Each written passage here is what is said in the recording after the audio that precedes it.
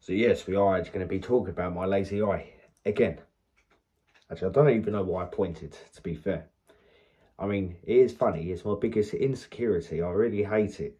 I mean, I've already had an operation once. I mean, and it's still like this.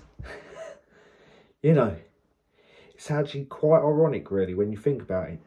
You know, you get it operated thinking, sweet, I don't have to get bullied anymore. And then after the operation, your eyes just go, whoop.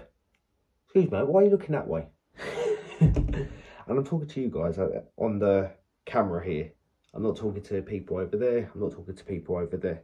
So I've heard all the jokes, guys. I've really heard all the jokes. Okay?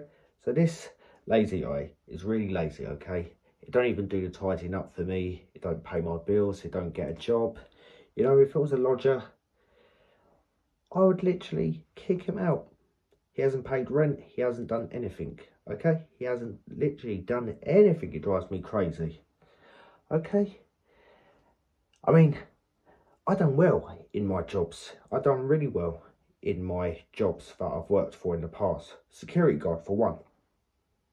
You know, when I was a security guard, they always used to say, oh, you can literally be aware of all the surroundings, you know, because you can literally look that way and you can also look at that way at the same time.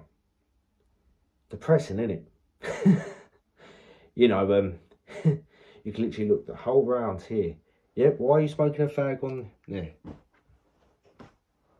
You know, quite ironic, isn't it, really? Yeah. I don't even know what to say, to be fair. You know,